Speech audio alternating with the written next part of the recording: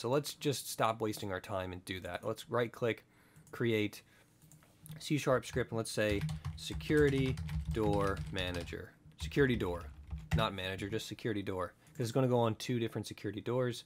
Double click that really quick, open it on up. Save please, that's fine. Okay. Oh, it's giving me all kinds of errors here. Maybe Google's giving me crap. Let's get rid of that really quick. There we go. Sometimes Unity really annoys the crap out of me. Use the original file, please. Scroll on down. We want to grab this open door stuff out of here. Let's grab each of those, bring it into security door. So security door is going to be responsible for its own stuff. We will need some of these parameters though, such as the door height and the door speed, which are really going to become the same for both objects, but we'll leave them in here anyway. I want to rip that out. We're not going to need the transforms. Oh, I do need to know which door to enable and disable, but I shouldn't need to use... The doors themselves are going to know their own state, and they're also going to know whether or not they're in use. So let's grab the door in use method and bring it into this. So security door, and instead we're just going to say door in use. So let's get rid of that there in use manager.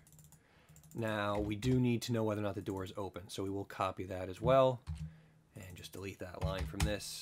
Simplifying things so much by doing this. I really should have just done it earlier, but I was just trying to get it finished. Let's do door open. So now we know our own states, so when we're finished doing something, we can just, of course, do door in use is equal to false, and then we can also do door open is equal to true. Copy these, paste them down here. Door open is now equal to false. Perfect. Scroll on down. This will not need start and update functions, really. All it's going to do is be called. We need a function, a public function that's going to get called by its parent. So what we want is instead a public void activate door. Because really, the use manager doesn't care what it does. It just wants the object to be activated. And I don't think I need to pass it anything. It kind of knows what it's doing. Here I can check the state of the door. So I can go back down here and start gutting the code from in here. This, for instance, can come out and come in here. And instead of if in left door, we'll just do if door in use. We want door in use is true. If door open, start coroutine, close door. We don't need this anymore. We just need to invoke the coroutine. We can get rid of that too. That's not important. The door is the door. We don't need to specify which one it is. Open door, close door. In this case, we'll want to do game object. So we want to do ourselves, our own transform dot translate. Same thing right there as well. Save it. That should be good. Go back to the use manager, and we're just going to invoke that functionality on that object for this. So really, I probably should end up making a subclass called like activate, which all objects can inherit from and use. Let's not do that yet. Maybe we'll come back to that later on. All we need now are, instead the transforms of these objects, we want the security door scripts for each. And then we will activate. So let's do door left dot activate door. And then same thing over there, except this is now door right activate door. Great. Now let's just make sure that this stuff happens properly. Let's include some floats in here just so I can see what's going on. So this is going to iterate over and over and over. So let's do a debug.log opening door, and I probably should include the value in this, plus amount.toString.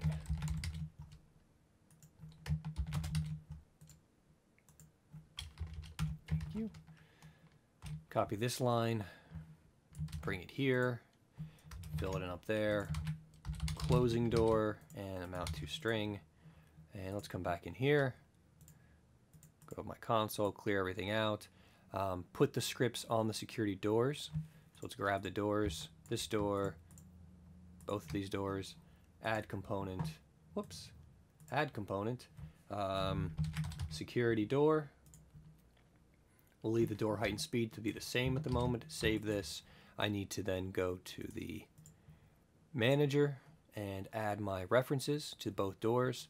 Let's just type in security.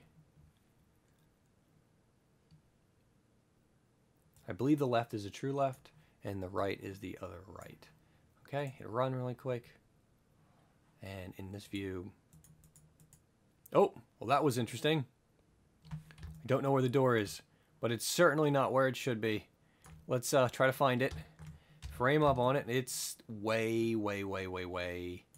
It's yeah. It's very high. Let's bring that back down to the origin. There's where it should be. Let's figure out what's going on here. So obviously my math's wrong. We don't want to move the amount though. We actually want to move the difference of that amount, and I don't want to translate it. Technically, I'm kind of calculating its position, aren't I? So I should be doing transform.position. Oh, I could determine how much to move if I wanted to. So transform.position is going to be equal to a new vector of amount, and where amount is continually trying to get closer and closer and closer to that final value. Let's do that. Let's copy this here, paste that there, save it, come up here, turn it off, turn it back on. Come on, Unity. Come in here.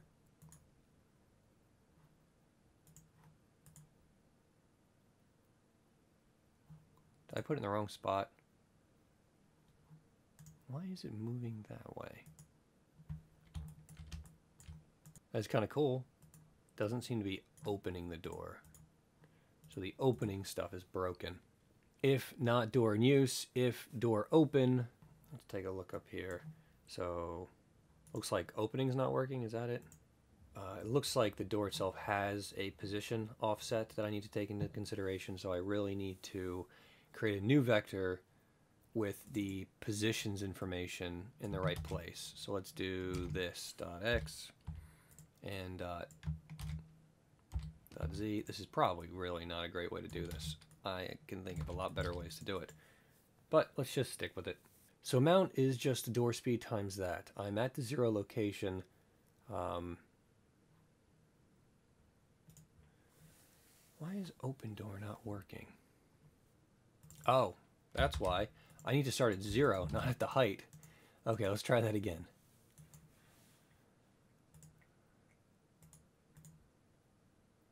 Very slow. I'll have to fix that. But yeah, I can't activate it unless it's done. Let's turn that off really quick. The door height on both of these is fine. It's okay. I'll do 3, and then the door speed though needs to be like 5. Let's fix that really quick. All right, let's open it. It's still not Five Nights at Freddy's fast though, so let's increase that even faster. Let's do 10. Run it. How fast is it in Five Nights at Freddy's? Let's mess with the door. Where was it? Somewhere in here. Loading icon. Opening, closing door. Does it in like a second. In less than a second, I would say. Oh, the door height. Oh, the door height's wrong. Okay. Because the amount I'm moving, see how it keeps changing slightly? And it kind of depends on the speed and how much is left. So I want to make sure I do is I need to set it to its absolute location when I'm finished with this darn thing. So let's take the transform.position really quick. And I'm just going to make sure it's in the right location by doing when it's open, I want it to be equal to its X, Y direction, but not amount. I just want it to be the door height. And when it's closed, I truly want it to be at the 0 location. So this might make a little bit of jump. it should still be fine. Let's hit run really quick and open. There we go. We always make sure that we do land on that final value. Okay, cool. And I'm sure if we, hopefully, rotate to the side, yes, we can of course open that door as well. Great. Okay, so that's a good success. That's some of the basic stuff in here.